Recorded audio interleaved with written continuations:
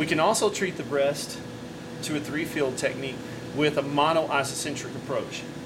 As we discussed, that superior edge of the medial tangent, if you don't do something about it, diverges. You've got a problem here. You've got a hot spot or a cold spot, depending on whether you start with the tangent or you start with the supraclav.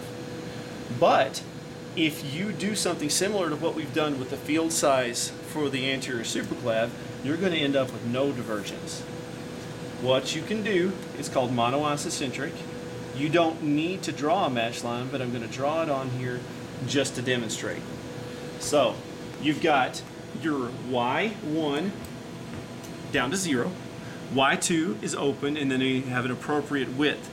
You treat the supraclav, blah, blah, blah. Now, what happens next is you're going to do exactly the equal and opposite. Y1 is going to open. Y2 is going to close. You're not going to move your patient. Only your gantry moves.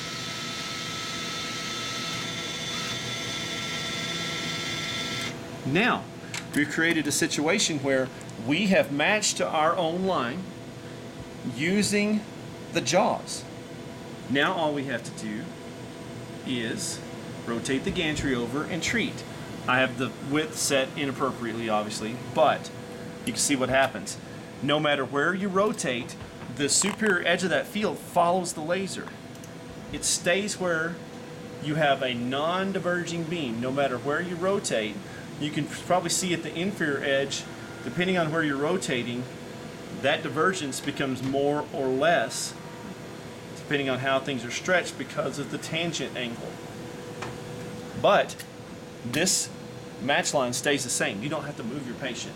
So once you have your patient aligned, you'll have a 3-point setup and then a mark up on the shoulder.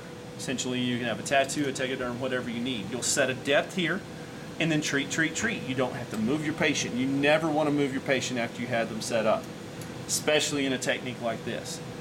If you use one of the other 3-field techniques, you're going to have to physically move the table, but never physically move your patient after you've delivered any radiation. The reason being is because you don't know exactly what's going on internally.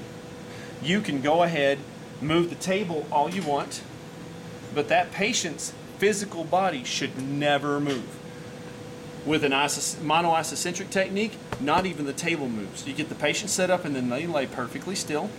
The table stays perfectly still. The gantry does all the work. You rotate the gantry, setting the appropriate field size. So you treat the medial, the lateral, rotate up, close the field size, and open the field size appropriately to account for what you want to treat without ever moving your patient. You have perfect match lines, and you don't introduce as much human error to the treatment because the machine's taking care of all of those nice little match lines. Every time you move the table and move your patient and kick the table and draw match lines on, every single step of that process allows a possible mistake to happen. It could be perception of where the match lines really are. It could be how sloppy I was today putting the match lines on. It could be that I was imprecise when I eyeballed the match line in out. I could have been off just a little bit. Okay, so you could end up with hot and cold spots and all kinds of different little things because every step a human being takes has a possibility of accidents. But if you have your field sizes set for you, you eliminate all of that human error and human judgment out of it, thus getting you a more perfect treatment.